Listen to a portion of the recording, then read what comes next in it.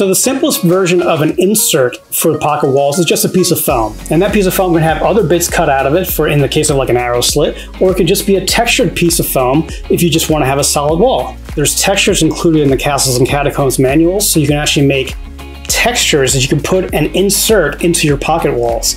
These can be as simple as some kind of a stone texture, or they can be windows that actually really look like windows. And when you combine the windows with light packs from the TERRAINO tech manual, now you're going to get windows that light up on their own, which is really cool. So let's get started.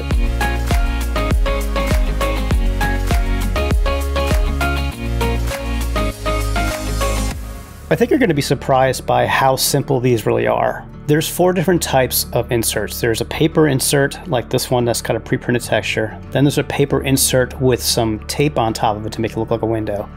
Then there's foam board inserts, like basically any other TERRAINO piece. And then there's cardboard inserts. And with these 4 main types, you can make so many different things to insert into pocket walls that it's not even funny. And I haven't even started talking about insertable doors. That'll be another video. So we're going to start off with the paper ones. This is the easiest and most straightforward one. You basically just print out the texture from the TERRAINO Castles and Catacombs texture file, and you cut out the piece. And you'll notice there's like a black line there. That's where you're going to fold it so the texture will show up on both sides of your TERRAINO wall.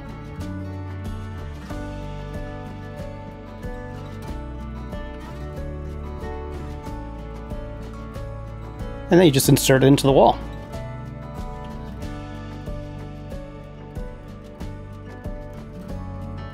And it's the same procedure for a single height wall. It's just going to be a smaller piece. And again, you're going to fold it along that black line there.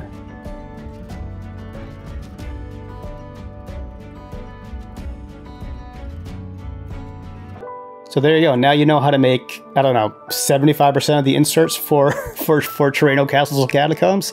It really is just that simple.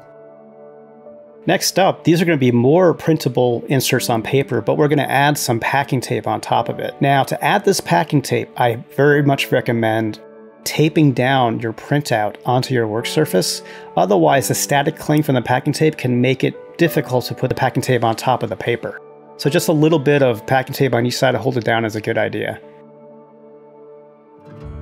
And when you put this packing tape on there, you kind of want to drape it over gently. So you kind of want to like let it go slack and then just let it sort of fall onto the paper. And I've noticed that this is the best way to keep bubbles from appearing in the tape. And don't worry about getting it on straight there. Since the tape is so thin, you'll never notice those seams when it's at the table. So you're just gently draping it over and then kind of letting the adhesive of the tape kind of guide you to put it down. And I can't recommend more highly the packing tape from Dollar Tree because it is super thin. And we want a super thin packing tape for this because that way those seams between the tape will be almost invisible. If you use high quality packing tape, you're going to pay more and it's not going to look as good.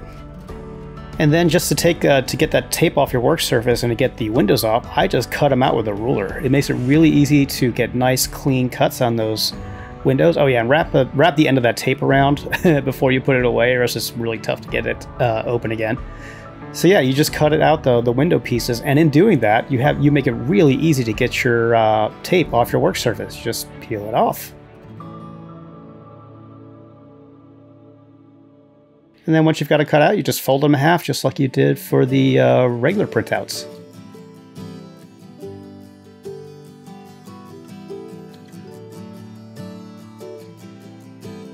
Now keep in mind with these windows, you can also add light packs from the TERRAINO Tech and Torches manual, and then you can have these windows kind of glow, which is fun. And there you go. And to do the single height windows is exactly the same. You probably guessed that. Tape down your printout to your work surface, gently drape the packing tape over the printout so you don't get bubbles. And do this all the way on the parts that are going to be your window. And just cut it out.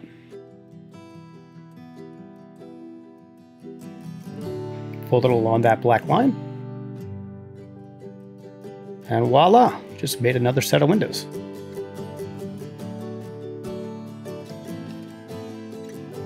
So there might be situations where you'll find a printout in the TERRAINO Castles and Catacombs manual, or maybe other places, who knows, I might be, releasing other stuff, and you may want to convert it from a double height printout to a single height printout. That's really easy to do. Basically, you just, you add the packing tape to the outside if it's in the case of a window, and then we're going to use an existing single height window piece to trim it down. And once you've got the piece cut out like you normally would,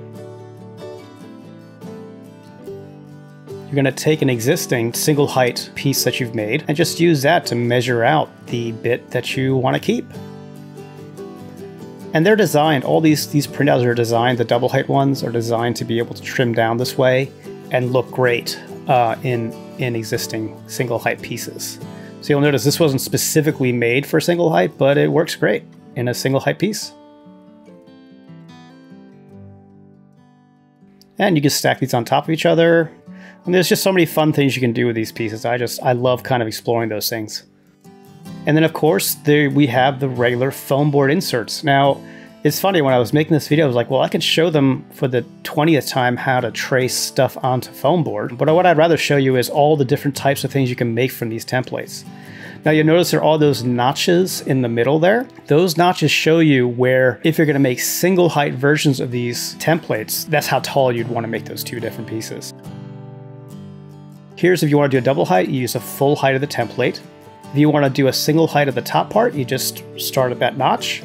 And if you want to do the single height of the bottom part of the template, just go to the bottom of that notch.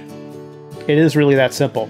Now, if you're curious about some of these textures on here, I've made all these using the comb techniques in the TERRAINO Castles and Catacombs manual. I go into detail on that stuff in the manual. And last but not least, we have a cardboard piece, and that's literally just tracing the same templates you would use for foam onto cardboard. Now, the cool added benefit of these is that you can stack these cardboard sheets with other things in the pockets. So you can do cool things like a framed glass with panes like this, with using the needlepoint material from the TERRAINO Taverns and Towns manual. You could also use them as an added accent or detail onto the printouts. So you can do a different shaped window by just adding this cardboard sheet on top of it. It really is, there are so many possibilities with this, and I'd love to see what you guys come up with. Please leave them in the comments, and if you have suggestions for more inserts, I'd love to hear them. So if you haven't already, you can get started right now on your TERRAINO journey by downloading the TERRAINO construction manuals at GameGearMaster.com.